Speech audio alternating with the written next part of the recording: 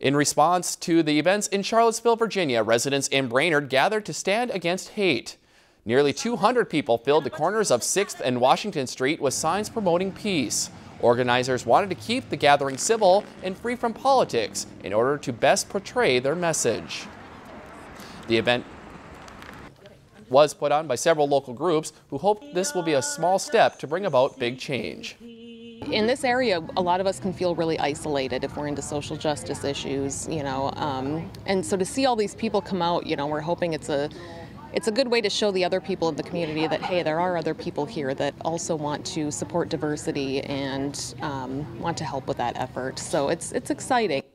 Many participants were shocked by how much support they were receiving from cars that were driving by. If you've enjoyed this segment of Lakeland News, please consider making a tax-deductible contribution to Lakeland Public Television.